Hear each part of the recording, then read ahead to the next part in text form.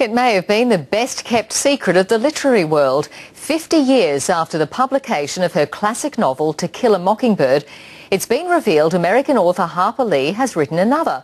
The book is titled Go Set a Watchman and is a sequel to her Pulitzer Prize-winning novel.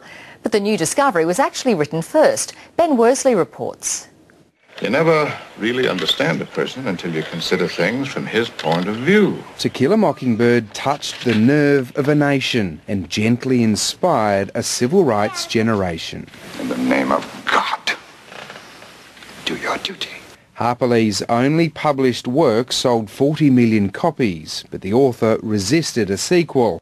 Turns out she'd already written one. It's an exciting literary event. It's also, I think, a pretty momentous historical event. Go Set a Watchman was penned before Mockingbird, but set 20 years later.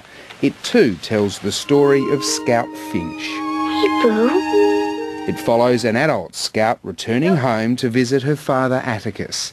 The publisher initially rejected it, insisting Harper Lee start again, focusing on Scout as a child.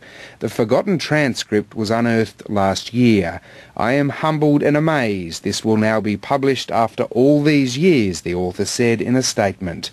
But Lee is 88 and unwell. Questions are being asked. The real suspicion comes from the fact that this is 3 months after her sister's death. Her sister was her lawyer and a tireless advocate and protector of Harper Lee. The cynically minded may wonder whether there's more going on than meets the eye.